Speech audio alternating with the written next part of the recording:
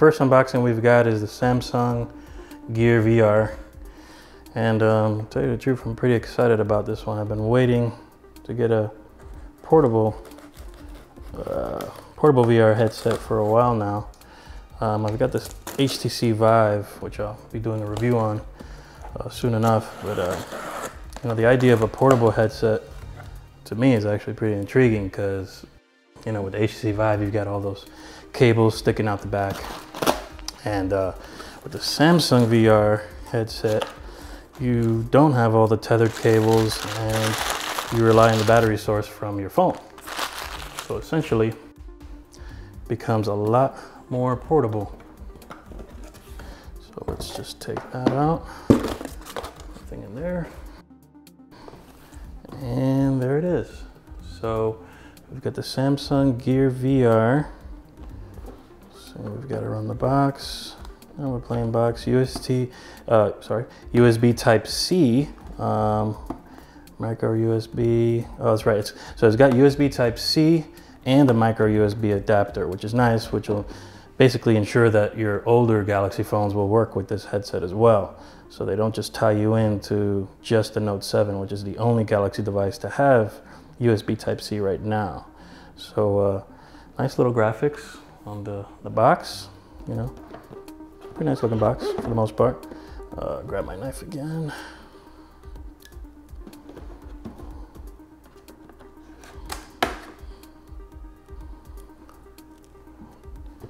Let's see here. So it's pretty simplistic packaging, nothing too fancy. So we've got sort of this plasticky material, not as impressive, you know, like when you compare it to Apple products and whatnot. You know, pretty cheap, but I guess that's, you know, this thing was only $100 when I bought it off Samsung's website. And to be honest, that's a really good deal compared to, let's say, the HTC Vive, which is, you know, $800, or Oculus Rift, which is about $600. So, you know, for $100 for a VR headset, you know, you can't go wrong. Of course, you have to have a cell phone, but who doesn't these days? I mean, you know, pretty much everyone does. So let's see, we've got the, actually, let's take a look at this box real quick. Leave that there. Let's put it over here. So we've got some user manuals. Put that to the side. We got it here. We've got a strap of some sort. Interesting. Put that over there. Another strap. So two straps. What else is in here? And I believe this is the adapter. Okay, so two adapters. USB Type-C to micro HD. No, sorry. USB Type-C to a micro USB.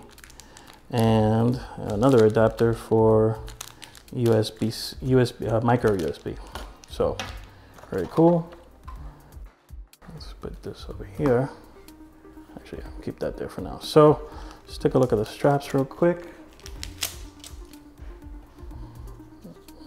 I'm guessing this is going to go around the headset like so. That's my guess, at least.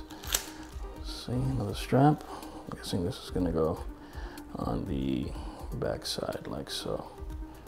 Let's see. I'll try to figure this out without reading the instructions, but if I have to, I'll have to cut so I can take a look at the instructions real quick.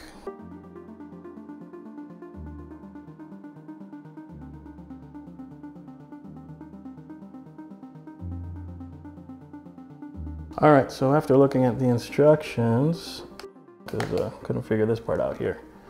Let's see what we've got.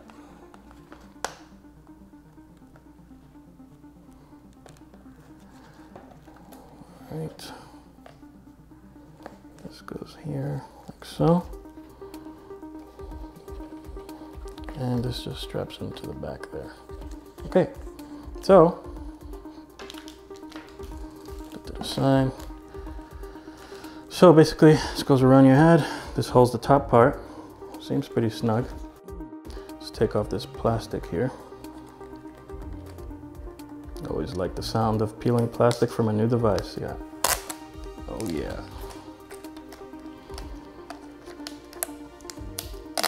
Oh.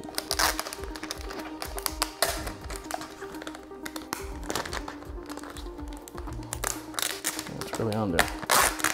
Nice. Okay.